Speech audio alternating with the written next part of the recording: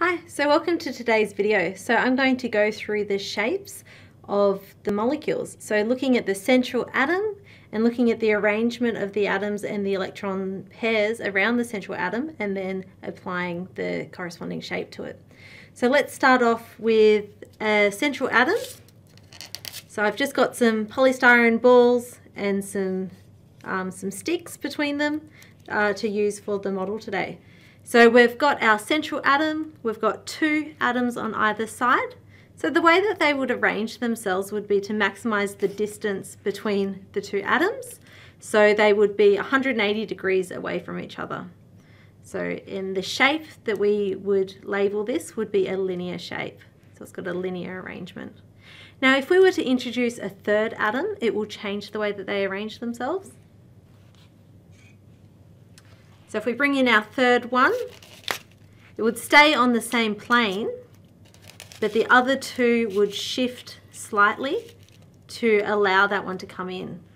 So we call this shape a trigonal because it's got the three atoms on it, and it's a planar because it's in the one plane. So it's a trigonal planar geometry for that particular shape.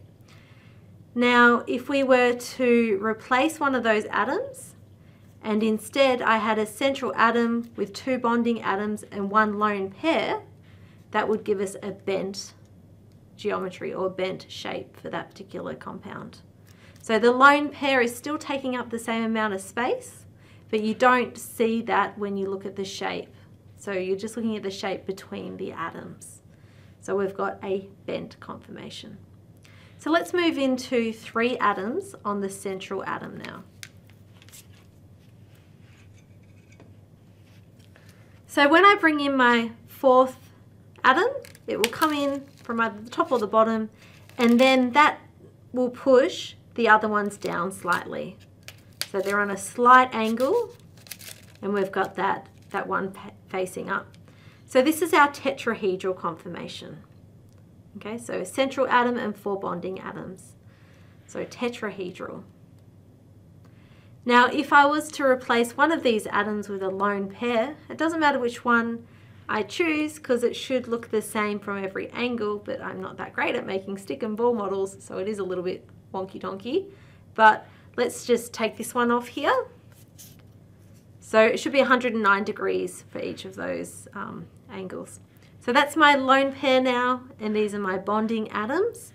And so this is the trigonal pyramidal that's left over.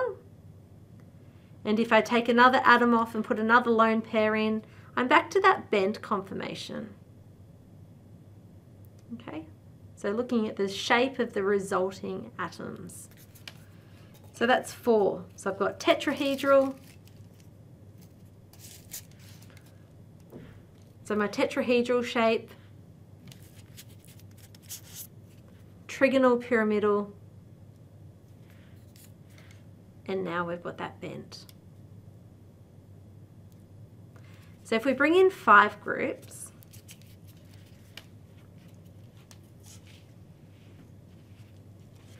so bring in another one, put it in the bottom, and then these ones will go more to the center.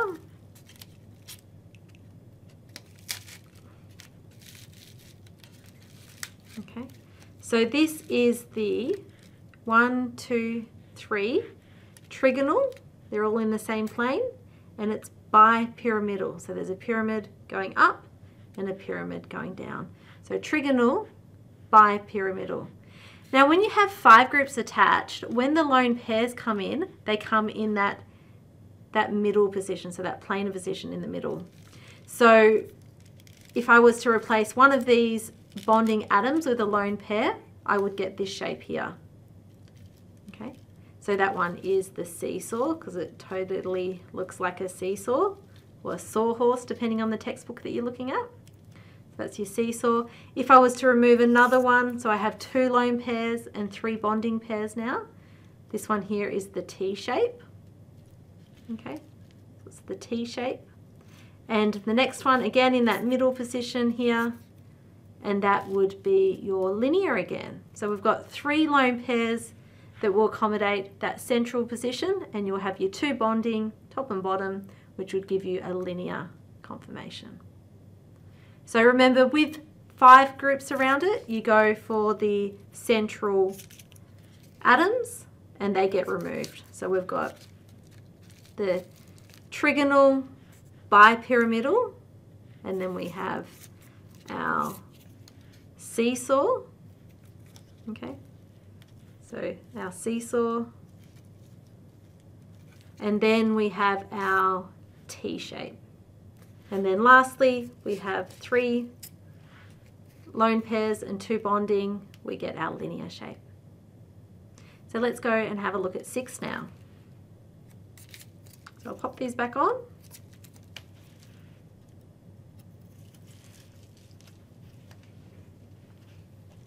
So the 6th group would come in that central part. So you would have 4 that are in the planar region in the middle. So in that flat region in the middle, and you'll have 1 up and 1 down. Okay, so 1, 2, 3, 4 in the middle, 1 up, 1 down. Now, this shape here is called the octahedral. So if you draw a line between each of these atoms, you would get 8 triangles that would form. So you'd get 1 at the top, 1 at the bottom, and then you've got 4 gaps. So there'd be 8 in total. So that's where the name octahedral comes from. If I was to remove one of these bonding atoms and change it with a lone pair, it would be the top and the bottom ones now. So with 5, it's the middle ones. With 6, it's the top and the bottom. So if I take one off, doesn't matter which one I take, this is my square pyramid now. So I've got a square pyramid. And then if I take another one, I've still got that square shape, but now it's a planar. So square planar, we've just got those middle ones. So with 1 lone pair, it's square pyramidal. And with 2 lone pairs and 4 bonding pairs, it becomes square planar. Okay, so that's a quick little intro into the shapes. So I'm going to go through some Lewis diagrams in the next video. So if you want to stay on and have a look at that one, you can click ahead. Thank you.